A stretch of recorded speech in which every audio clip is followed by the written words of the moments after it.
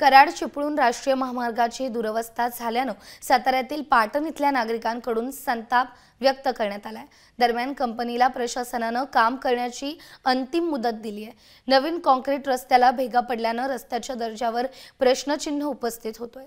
त्या भेगांवर वरून चुना आणि रंग लावून रस्ता नीट करण्याचे काम सुरू आहे। त्यामुळे नागरिकांकडून आणखीन संताप व्यक्त केला जातोय। या जुजबी डागडुजीमुळे भविष्यात रस्ता खचून अपघातांना निमंत्रण मिळण्याची शक्यता नाकारली जात नाही असे नागरिकांचं म्हणणं आहे। त्या या प्रकरणी संबंधित कंत्राटदार कंपनी विरोधात कारवाईची मागणी केली जाते। रस्त्याच्या दुरावस्थेकडे तसंच कंत्राटदार कंपनीच्या भोंगळ कारभाराकडे प्रशासनाने लक्ष देण्याची मागणी नागरिकांनी केली आहे।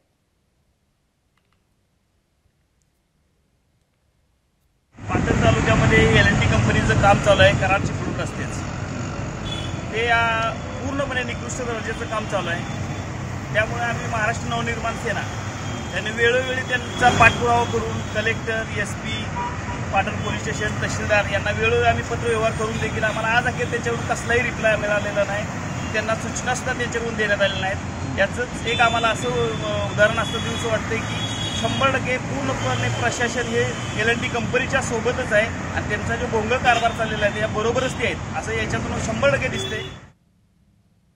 हा येण्याचा रोड आहे तो टोटली आमचा रेग्युलर रोड आहे। आम्हाला आमच्या गावामध्ये जायला लागतं। आम्हाला ह्या बांधकामाचा किंवा रोड जे बनतोय त्याचा काही त्रास एवढा नाही आहे। त्रास होतो कशाचा? लहान मुलांना, त्यानंतर येणाऱ्या जाणाऱ्या लोकांना, वयस्करांना। जिथं रोड करायचा आहे ठीक आहे, आम्ही पहिल्यापासूनच बोलत आलो आहे की दळणवळणासाठी हा रोड कधीही चांगलाच आहे। पण ह्या रोडनं जिथं तुम्हाला रोड करायचा आहे तेवढाच तुम्ही उकरा ना। जिथं गरज नाही आहे तिथला पण तुम्ही रोड उकरून ठेवताय म्हटल्यानंतर हा त्रास होतोय कोणाला? 4 व्हीलरवाल्यांना। हा येण्याचा रोड आहे तो आज गेली 3 वर्ष ह्या एल&टी कंपनीच्या भोंगळ कारभारामध्ये प्रवासी, वाहतूकदार, हॉटेल व्यावसायिक तसेच मोठ्या प्रमाणात शेतकरी यांना विविध प्रकारचा फटका बसलेला आहे। तरी कंपनी काही याची दखल घेत नाही। या कंपनीच्या विरोधात वेळोवेळी सामाजिक संघटना, राजकीय पक्ष यांनी आंदोलन केलेले आहेत, तरीसुद्धा कंपनीने म्हणावी तशी याची कोणतीच दखल घेतली नाही।